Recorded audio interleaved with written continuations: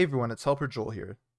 In this video, I'm going to show you how to create a custom Discord leave message using DynoBot. First thing that you're going to do is go to DynoBot's profile and select the link in the profile to go to the DynoBot website.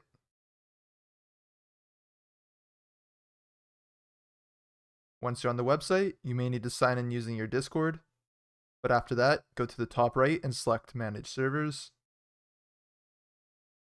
Select the server that you want to set up the leave message in.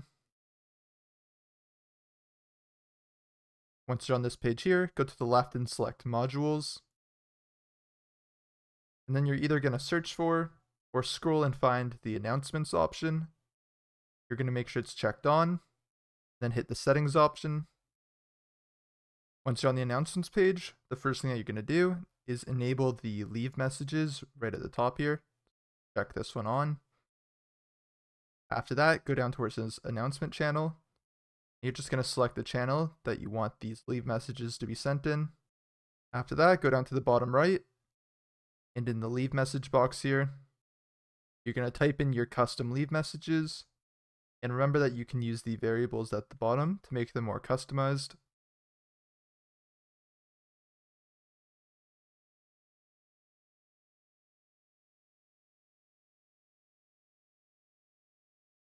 After you put your message in, make sure you hit the update button right below it.